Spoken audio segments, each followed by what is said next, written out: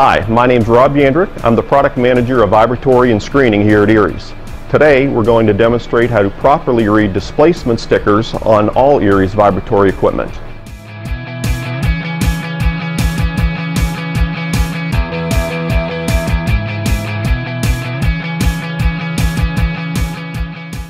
A vibratory feeder with a factory installed tray is properly tuned at the factory before shipment. However, at times it is necessary for the displacement of your feeder or conveyor to be measured on site.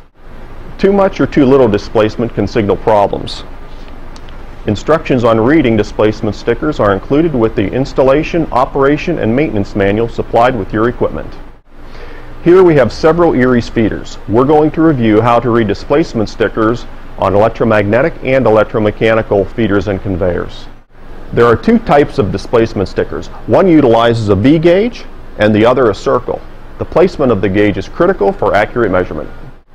The displacement sticker should be positioned at the rear of the tray above the feeder or conveyor drive. The V gauge must be positioned perpendicular to the drive line of the feeder or the drive angle while being parallel to the spring angle. Circle style gauges are used on higher displacement units. The placement of these gauges should also be above the feeder drive or conveyor base. The circle gauge is read while the equipment is operating. By looking at the optical illusion in which the printed circles appear as double, read the deflection where a pair of circles just touch each other. With the feeder in operation, the rapid vibration will cause the V gauge to appear as an X.